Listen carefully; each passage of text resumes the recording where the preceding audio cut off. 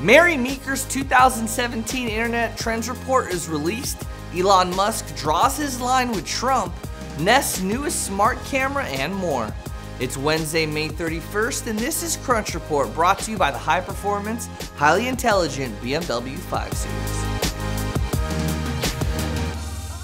What up, TechCrunch land? You keeping up the hustle and doing your thing? If so, awesome. If not, maybe doing nothing is your hustle, so kudos.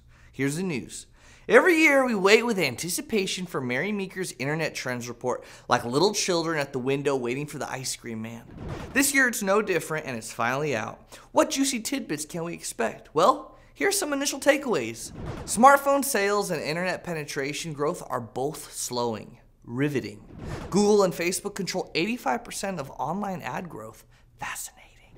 Esports are exploding, with viewing time up 40% year over year, and an equal number of millennials strongly preferring esports versus traditional sports. Perplexing.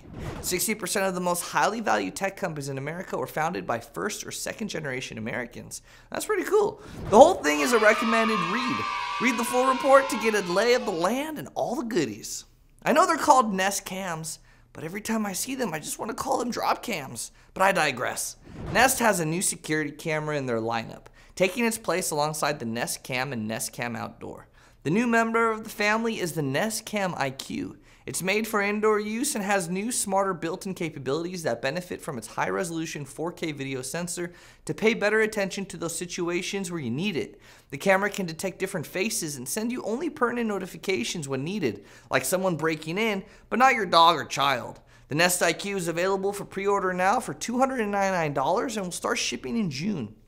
Elon Musk has taken a lot of heat in the last few months for his choice to stay on Trump's Economic and Manufacturing Advisory Council in hopes of keeping the president's madness in check.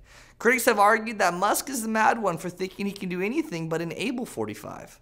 But today we have learned that even Musk has a line that he isn't willing to cross.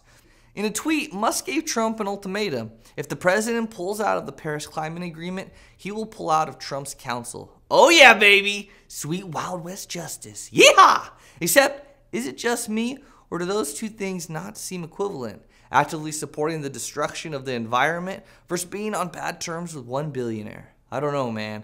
I think Musk needs a bigger stick. Samsung has been trying its hardest to stand on its own 2 feet after the disastrous Galaxy Note 7 launch.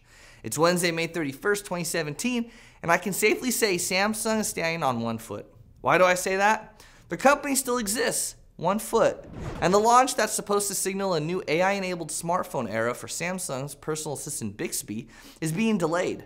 No 2nd foot. Unlike Alexa, Siri, and Cortana, Bixby is struggling to comprehend English syntax and grammar. See, Bixby was supposed to launch alongside the S8, but didn't, and this is yet another sign that Samsung's PR department is running a bit ahead of its tech department. That's the report for today. I'm Tito Hamzy. Crunch Report is every weekday at 7 p.m. Eastern, 4 p.m. Pacific on TechCrunch.com. You also find us on iTunes and on YouTube. All right, everyone. We'll see you tomorrow.